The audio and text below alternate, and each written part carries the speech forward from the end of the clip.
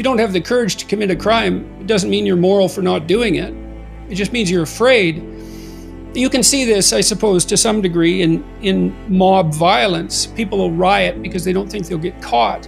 And so they're not law-abiding under normal circumstances because they're moral. They're law-abiding because they're afraid of punishment. Nietzsche was very careful to distinguish mere obedience from morality. And he thought of obedience not always as a form of cowardice, because it can also be a source of discipline, but not committing a crime because you're too afraid to.